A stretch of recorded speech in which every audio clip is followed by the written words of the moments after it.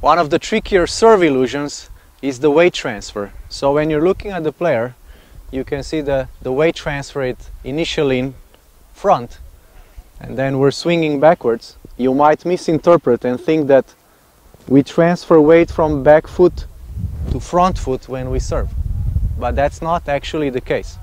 So it just looks like that, especially from the back angle. So it might look that the weight transfer goes to back foot and then we push to the front foot. But actually the weight transfer is from back foot to either both feet, fairly equally distributed, or actually even more to the front foot. So the weight goes front, back, front. So very important to see that little distinction, that you're already stretching yourself here and that there's more weight on the front foot. You can see I can lift the back foot. So we're going like this, and then we push into the serve, rather than the illusion that you might see, which is back, forward. So the serve is not back, forward. The serve is back, forward, and serve. So the weight transfer again is from front foot to back foot, and immediately stretching yourself, going more on the front foot, and then serving. The next illusion is that the follow through is not to the left. So let me hit one serve. So when you look at a normal serve and you see, okay, the follow through of the racket came off the left side, so my left side of the player, you might interpret that as you're thinking, okay, as I'm hitting the ball, I need to move my arm to the left of the body because that is what I saw. Now that is not really true, because we don't bring the racket to the left side by swinging our arm this way. We actually swing our arm more in this way, and then what happens is we rotate the shoulders. So that's how the racket comes to the left side. We don't use our shoulder to swing this way. We actually swing more to the right and we pronate on all serves. And then what happens is that we allow the momentum that we've created with the serve rotate our body, and that's how the racket comes to this side. What you might see with some players that serve and volley and they don't want to follow through for too long because that makes it difficult for them to run towards the net, they will actually just finish here. So a serve and volley player might finish here and start running to the net and simply not really following completely to this side. And that might give you a clue that actually the arm movement, so the arm movement is much more this way, just to the right side. And the reason why the racket ends up on the left side is because we turn the shoulders, because we relax after the serve, and we allow the momentum to turn our body. So again, it's basically our shoulders that move the racket to this side. It's our shoulders that move the racket to this side. And it's not our swing with the arm that brings the racket to this side.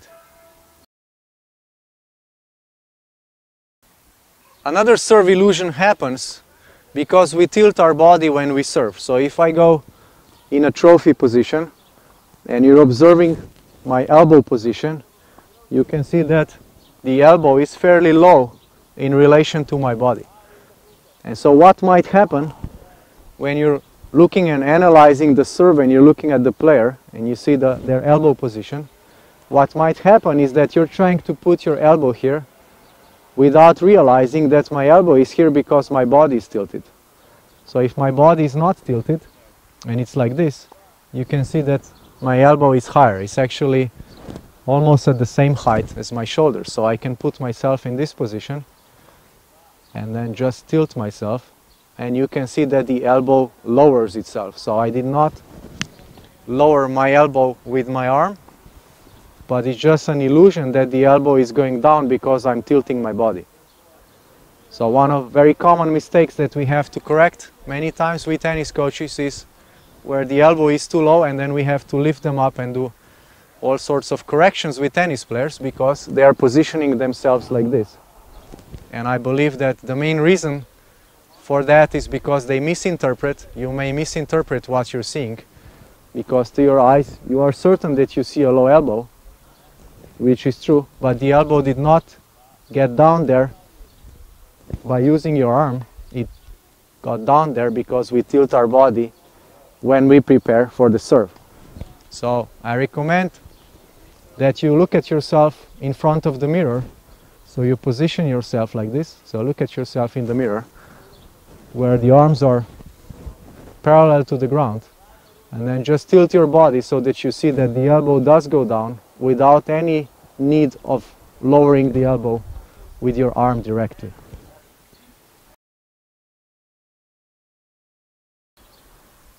There's a similar illusion that happens when we tilt our body, and I call it the trophy position is not vertical.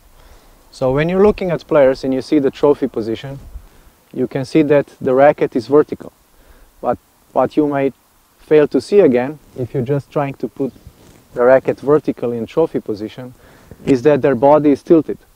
So when the body is not tilted, and I position back, you can see now that the trophy position, or the position of the racket, is actually diagonal or closed.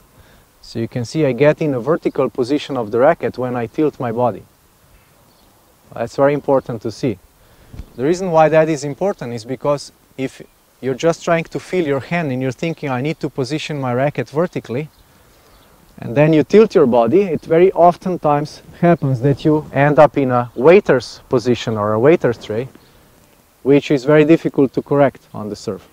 So again, if you're initially thinking I need to get vertical, and then you tilt your body, then your racket head opens too much.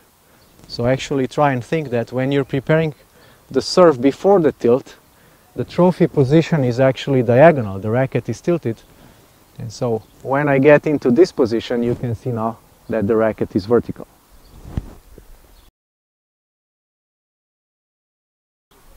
The next illusion is called we don't face the court at contact. So if I do one serve and I finish the serve, you can see that when I finish the serve, I am facing the court with my body. And you might assume, you might believe that as I'm making contact with the ball, I'm already facing the court. Now that oftentimes happens not only because you might misinterpret technique, but also because of our desire to control, to have things under control. So we want to see the target, we want to see how our serve is going very quickly. So as we're about to make contact, we're immediately rotating and trying to orient ourselves towards the court. And that, of course, is not correct tennis technique. Actually, when we make contact with the ball, we are roughly at a 45-degree angle. Or in other words, we are facing the ball. So wherever the ball is, our body is basically facing the ball. So that's very important to see. It's not easy to see when the serve is executed at normal speed, but when you're watching the serve at slow motion, try and see that when the server is making contact with the ball, they are not facing the court, they are at a 45-degree angle. And not only that, they stay at this 45-degree angle for a split second when the racket is accelerating after the contact. And only later we let the arm turn the body towards the court.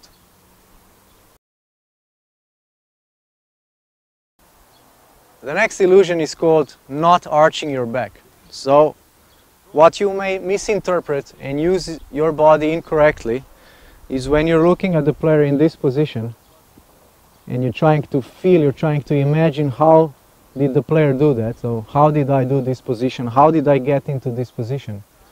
One very common mistake in this position is that you think that I'm arching my back. You think I'm pushing my hips forward and like arching my back. And if you try to do that, you will feel that you feel very weak in this position. You might think that that is how the serve is, because you're looking at this position, you're thinking that's how the player has created this arc in their back.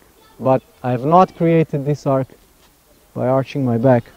I've simply bent my knees and I'm looking up. So my back is still straight. That's very important to see.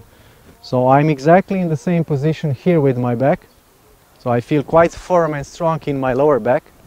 And when I go in this position, I'm exactly the same in my back. So I've not created this position in any way by changing anything in my lower back. So if I would change anything in my lower back, I would do like this, and then I feel very weak. So it's very important that you feel very firm in your lower back, and that you don't misinterpret this position as arching your back, but it's actually more just bending your knees and still staying firm in your lower back, and you will realize that you will get in this position in the same way as you see it on camera or on TV.